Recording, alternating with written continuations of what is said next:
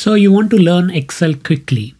In this video, I'm going to share 8 techniques that worked really well for me when I had to learn Excel, Power BI or any other technical software fairly quickly. Number 1, pick a problem and solve it. Whenever we have to learn something deeply technical or complex, we tend to feel overwhelmed and look all over the place. What works best for me and many others is focusing instead on a single small problem to give you that initial confidence boost. So for example, recently when I started working with one of the government ministries here in New Zealand, I had to learn how the Tech One accounting and payroll software works. And this is what I did. Instead of getting like a huge knowledge transfer from a colleague or going through the documentation or a bunch of videos, I focused on a single small problem of how do I extract employee data from the system. And then once I understood that, then I went back for more. That is what you should also do when you are trying to learn Excel quickly. Instead of looking all over the place, just focus on a small single problem and learn how to solve that with Excel. The second technique is go wide before going deep. In rugby, there is a saying that you need to either go wide or go deep. But when it comes to learning complex software or technologies, what works best is going wide before going deep. So how can we apply this go wide before going deep to Excel? Excel has many features, and what will work best for you is having a high-level understanding of all the key features of Excel, that is formulas, pivot tables, data management through Power Query, using tables and using charts, and a little bit of automation. So once you understand all of these features at a high level, at a wide view, then you need to pick the areas that are more appropriate for your immediate needs and then go deep into them. So maybe for an upcoming project, you need to build a lot of pivot reports. Then you need to go in depth into the pivot tables. But what could happen is if you directly jump into the deep end without understanding all the wider aspects of Excel, is you will miss out on some of the obvious wins or easy ways to do things. A good example could be you might actually learn how to do a very complex forecasting model using some of the advanced analysis formulas and whatnot. But if you do not understand the wider picture, you will obviously miss out that there is actually a forecast data button right in Excel. So it is always useful to understand at a high level first before jumping deep into one of the areas. The third technique that works best when it comes to learning is connecting the dots. This is the idea of incremental learning. Every new idea that you are learning in Excel, try to connect it with the ideas that you already know. For example, let's say at the start of Excel, you learn how to use formulas. Later on, you learn how to use conditional formatting.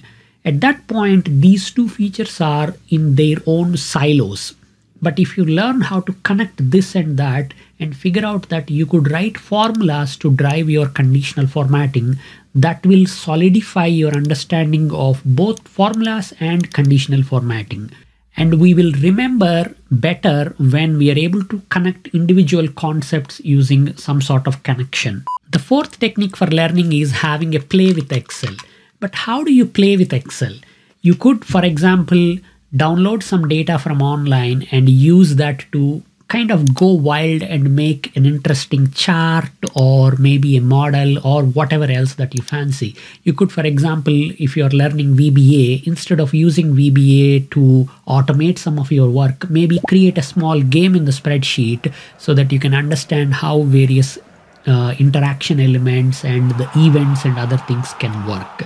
You could also take some of the boring or repetitive aspects of your work and try to automate them and then see how soon you're able to get there using various Excel features. You could even challenge yourself to write a completely different formula to solve the same problem. All of these are kind of creative, fun ways to engage your mind and think outside the box when it comes to learning.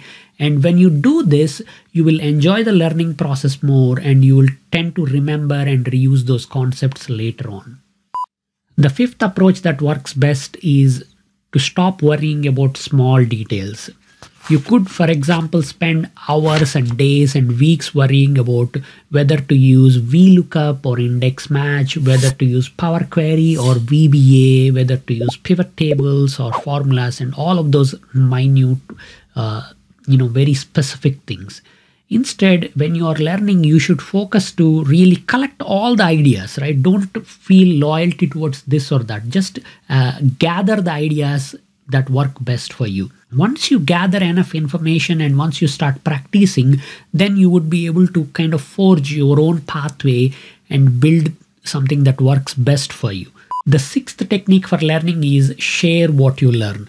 You might be thinking, hey, I'm still learning. What am I supposed to share? But this is what really works best for many of us.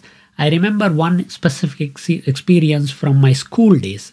I used to be fairly good in science and mathematics, and at one point our biology teacher had to go on a really long leave, and we were left with having no biology teacher for almost a school term. So my principal asked if anybody volunteered to teach biology for that particular school term. And I kind of put up my hand saying, yes, I will do that.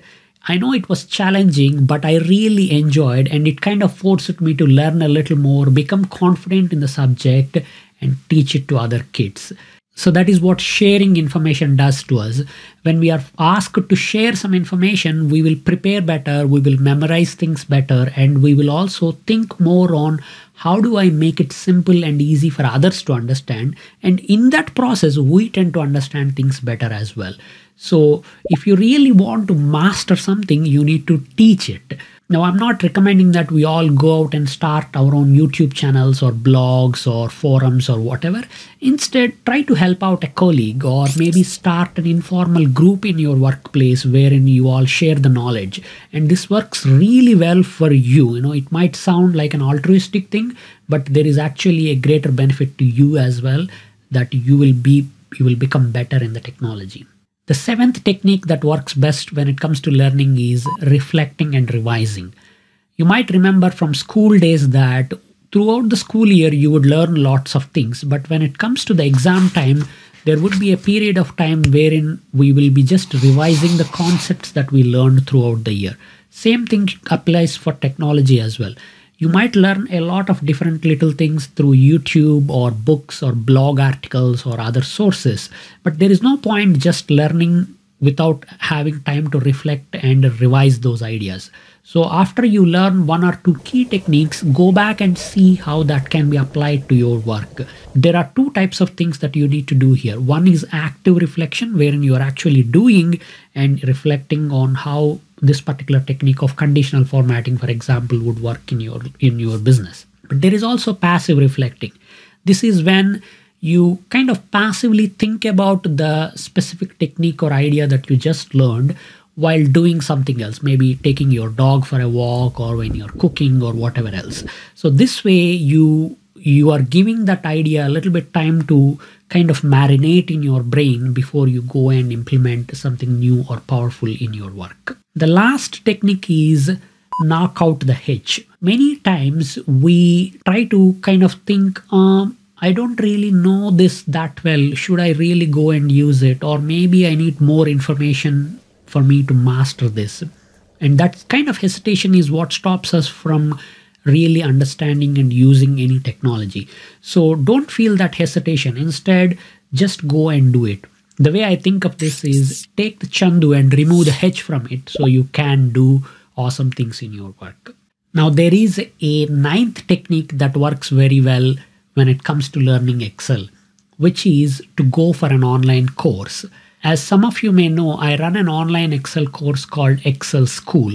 In that program, I teach all aspects of Excel, right from data preparation with Power Query to understanding and analyzing data with formulas and pivot tables, making charts, advanced charts, and preparing business dashboards. This course is really power-packed with more than 24 hours of video content, and it is delivered completely online. So whenever you have some free time, you can go in, watch one or two lessons, take the ideas and practice. There is practice problems and example files throughout the course for you. If you want to know more information about the course and give it a go, please check the link that is shown on the screen. And if you are looking for a quick way to analyze your data and understand how Excel pivot tables work, check out my video on the pivot tables that is linked on the screen. I wish you all the best with your Excel learning journey. Bye-bye.